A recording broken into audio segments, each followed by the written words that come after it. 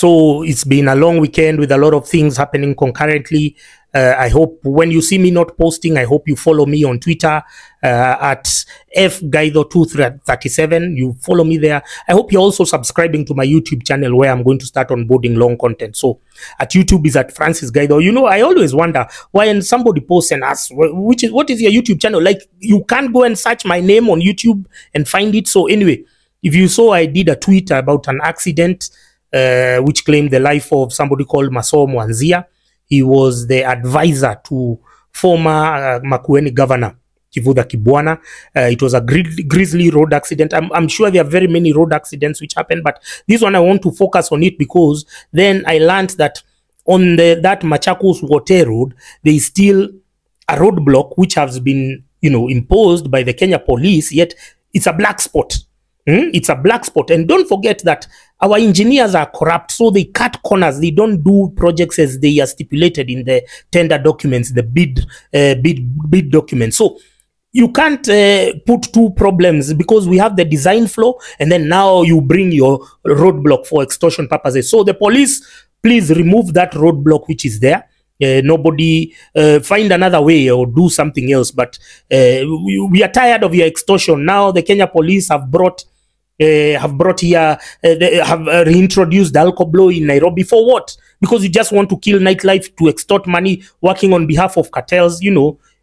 We are here sympathizing with you because you're being sent on a suicide mission to Haiti. We are fighting for your rights, but you, the only thing you think about is extorting us money. You Kenya police, you're stupid people.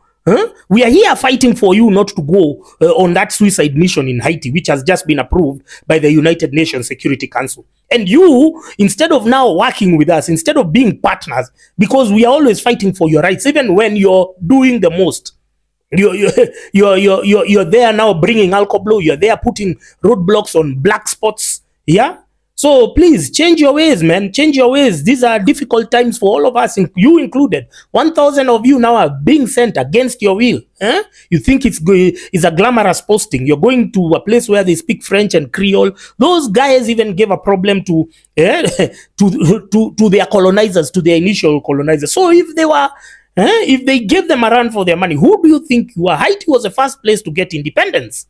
Those guys, they know how to fight. So now that you're going there, well and good, but we are hoping that you are not sent there. But since this looks like a decision, I mean, there are 14 billion reasons why this mission is not being turned down, is not being cancelled. So we are wishing you all the best. So those ones who remain here, please do what is right. Do remove those roadblocks, remove those alcoblos. Nobody stop being an impediment to doing business in Kenya. We already getting enough drama from KRA, from who, everyone, county government, national government, everyone is just a shark waiting to feast on us, yet they don't. And then now you're seeing the people with the best cars are the ones who work in government. These people are not industrialists.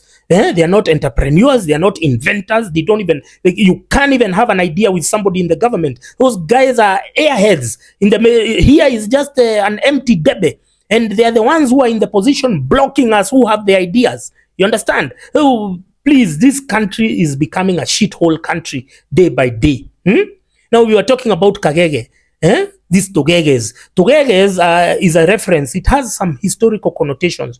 If you see a Kagege is now that dog dressed in UDA color. So there is a historical context because when Sabasaba Asili, by then there was a Ford Asili came and it was a wave in Mount Kenya. And I think one politician said, if a dog dressed in Ford Asili clothes, he can still get elected because Mount Kenya people were known to vote with euphoria. You know, as long as one person says it's this one, everyone moves like sheep. So now after Alice Wahome had a spat with head of civil service, Felix Kosgei, over the sacking of the Athi Water Board MD.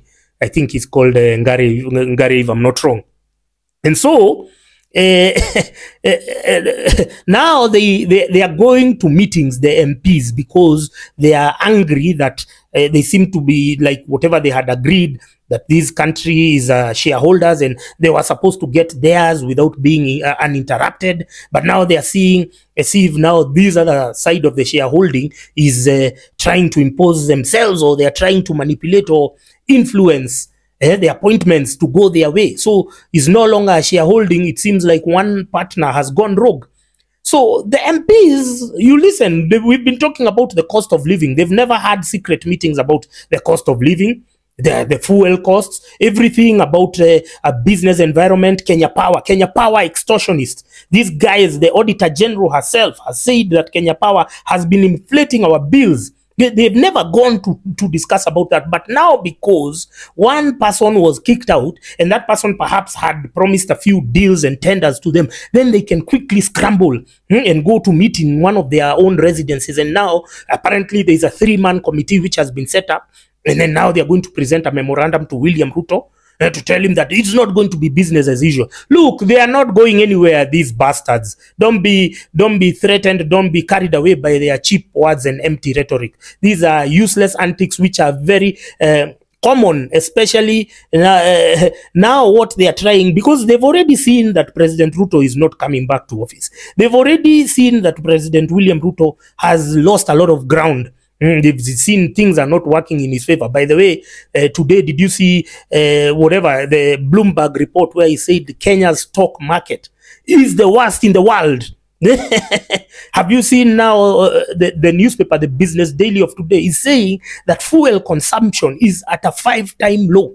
So these IMF and World Bank wankers like Professor Jokona Ndongo, like Kamau Thuge, you know, they've been imposed there by the Paris Club, the donor companies. They've been imposed there so as to make doing business in Kenya difficult, so as to suppress us, so that we can be donor dependent, we can be loan dependent. And who are we borrowing from? First of all, is those multilateral who now impose their own conditionalities. And number two, we borrow from local banks. Who are the local banks? They are the foreign owned. Standard Chartered, you know. Standard Chartered now, you saw they are saying that they don't want now SMEs because we've been serializing them and they've been stealing from SMEs. So if you have an SME account in Standard Chartered, make sure you audit your bank statement, because there is a reason why they did that. They did that after I started serializing their corrupt ways. We started going through details about how they steal from, they defraud clients. So anyway, back to the TUGEGEs. So the TUGEGEs, they know this is what they do every electoral cycle.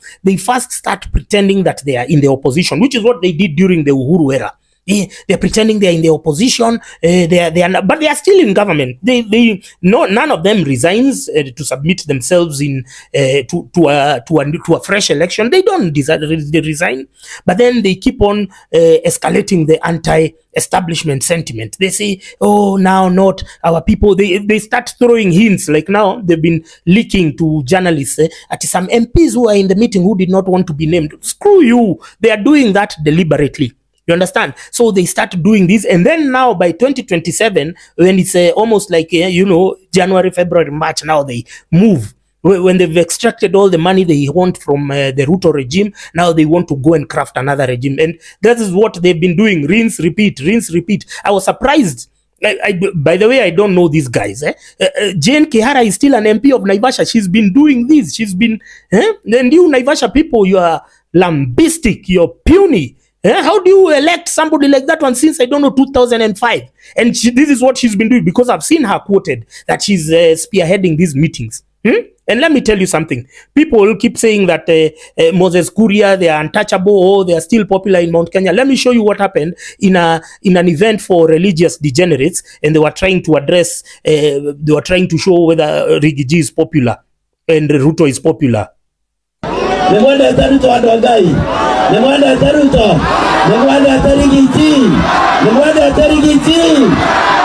God bless you.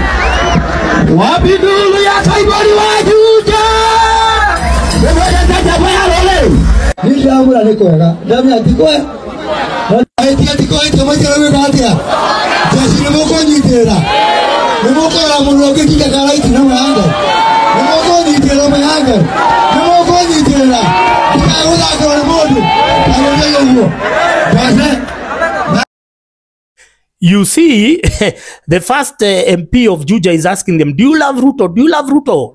Nobody, all of them are saying no. And then Moses Kuria comes, he tries to tell them what he does. Can you wave? Will you stand with me? Nobody's waving back. They are finished in Mount Kenya, completely kaput.